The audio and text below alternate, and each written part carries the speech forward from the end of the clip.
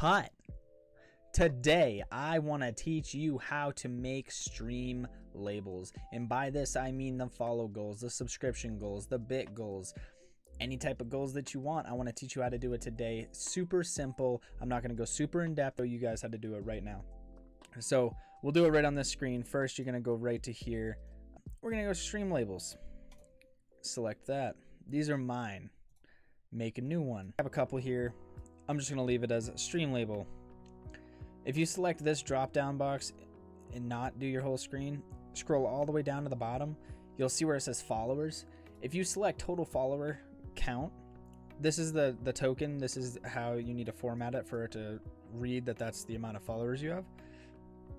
My goal on Twitch right now is 800, so you would do dash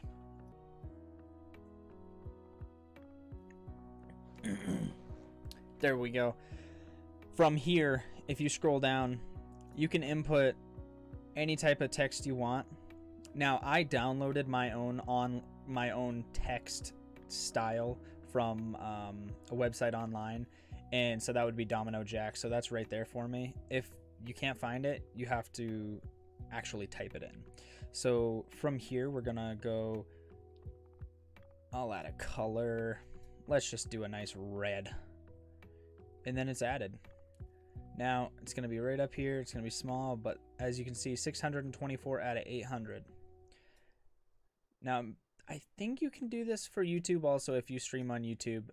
As long as your YouTube is linked, you should be able to do that.